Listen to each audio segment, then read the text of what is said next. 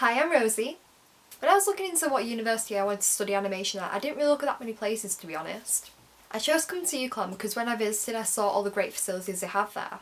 For example, UCLan has a lot of stop motion booths with a curtain and lights and a green screen and dragon frame, and I found that really impressive. And I know that dragon frame is what stop motion companies use, so it's quite good that they have that.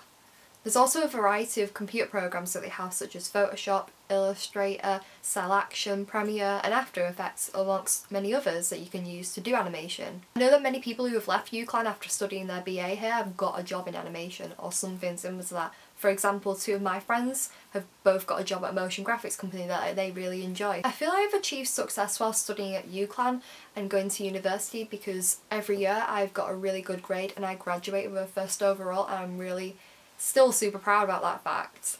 So I would recommend coming to university to study animation because it'll put you in the best place to carry on, because you'll just keep learning and keep improving. During university we have had the opportunity to go to animation festivals in different places, such as Bradford Animation Festival, Manchester Animation Festival and also Annecy Animation Festival, which is in France.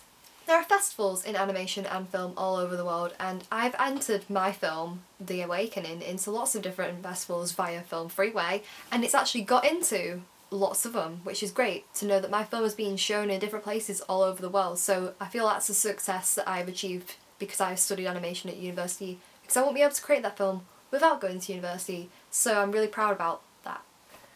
To succeed, I feel like you just have to keep practicing and doing what you love. Because if you haven't got enthusiasm, then you're not going to enjoy it. But if you enjoy it, then it's worth all the things that might go wrong because of the things that will go right. So that's how I believe that you can succeed, is just keep going.